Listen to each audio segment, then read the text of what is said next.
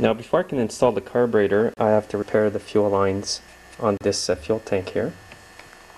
So I'm going to check inside to see the fuel filter in there and retrieve the fuel line out of there. That the fuel line is broken right in there, so I'm just going to pull it from the top.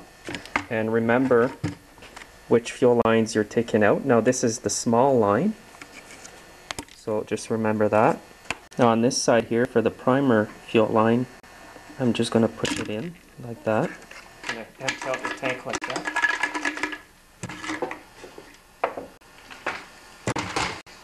Now these are the parts that came out of the fuel tank. If your filter is varnicized like that, it's no more good.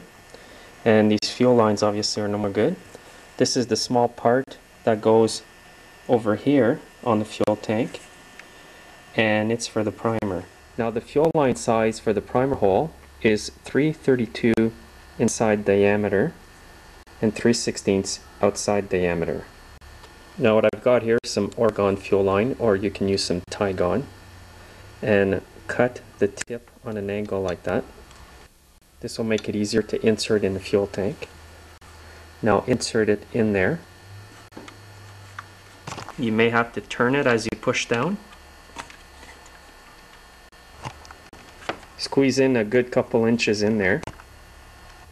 Now you'll need to retrieve it with a hook like that on a piece of wire.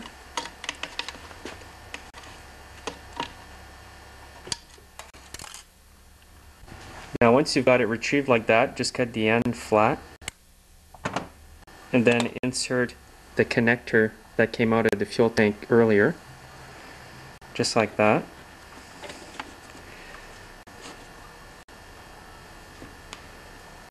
And now pull the fuel line back in and pull it up right up to here underneath the tank, and it's going to stop there. And I'm going to leave it like that. Now you can see the black connector in the fuel tank where it's at. That's how you want it to be.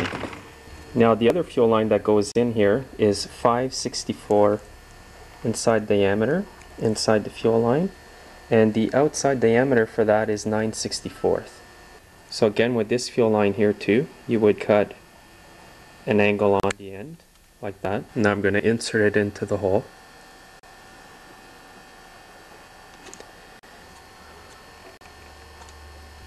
Turn it and push down at the same time, and this is going to really help it go down quicker. Once you've got 2-3 inches in there, retrieve it with your wire again.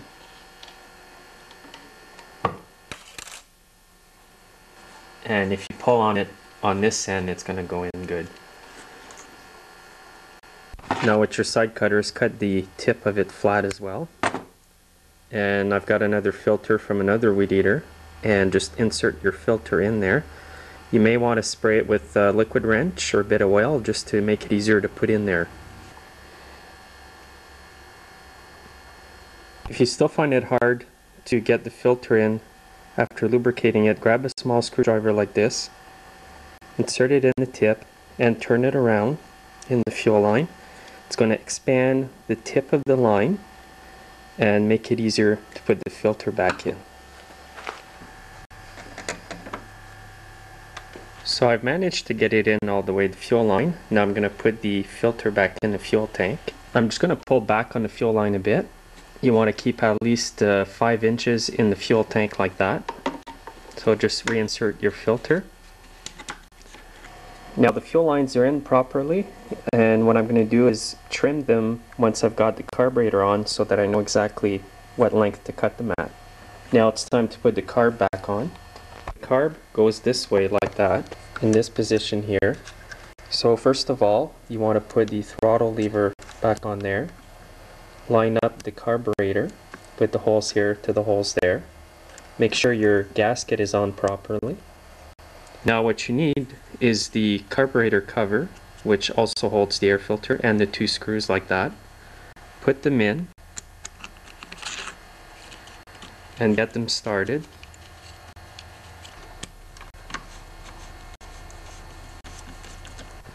Don't tighten the 2 bolts too much, because you're just screwing them into plastic. Now check your throttle, and if you see this moving, then you've got it on right. You can also lube your throttle cable by standing your Weedeater up and squirting some liquid wrench right down in the cable here, and then move it back and forth, and the lubricant will go down the cable. Now I'm going to hook up the fuel lines back up. Now the small fuel line, which is to the front of both of the fuel lines, goes to the first connector right here. So you would just basically line up your fuel line and then just cut it off. And now insert it. You can leave yourself a bit extra fuel line, doesn't hurt. And push it in all the way like that. And this fuel line connects to this connector here on the carb. Now if you can't reach this, you can loosen the carburetor.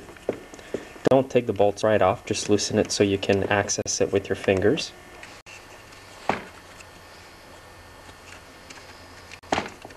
And now retighten the bolts. Got it fueled up, it's ready to be started, and see how it runs. And I'm going to be adjusting the carburetor, and there's only one screw to adjust the running of the carburetor, and it's this screw right here. If your motor runs too lean, you would unscrew it. If it runs too rich, you would screw it in slowly. I'm going to do this with full throttle and turn the screw till it runs at its best, and then the final adjustment will be this screw right here, which is the idle adjusting screw by itself. So when the motor runs good, I'm going to leave the screw there and then adjust this one. I've got this Quicker State 1 Lube penetrating oil, and this is what I use for my quick start because it has a bit of oil in it. It's better than just putting in straight quick start. So I'm going to spray a bit in the carb just to get it going quickly and to pump the fuel to the carb quickly.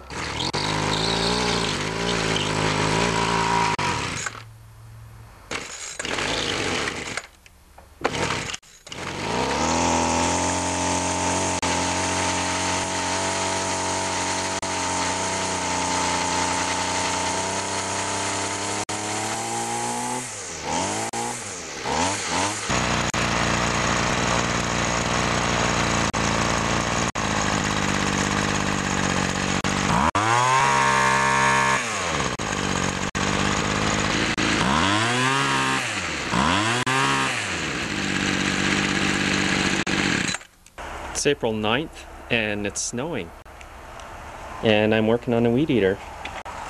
Kind of crazy.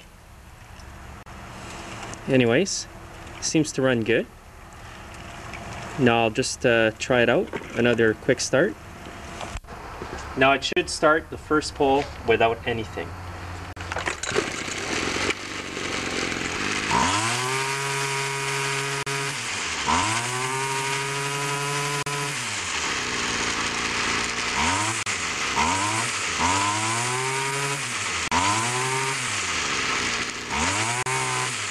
Good. I'm going to put back the air filter.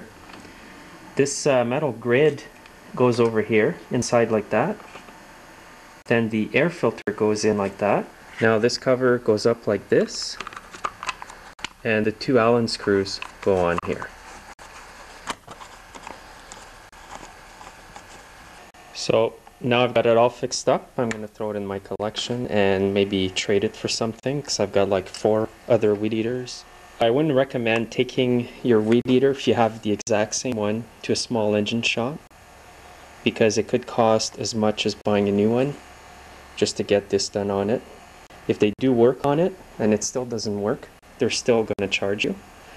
So you may end up just having to give it to the shop.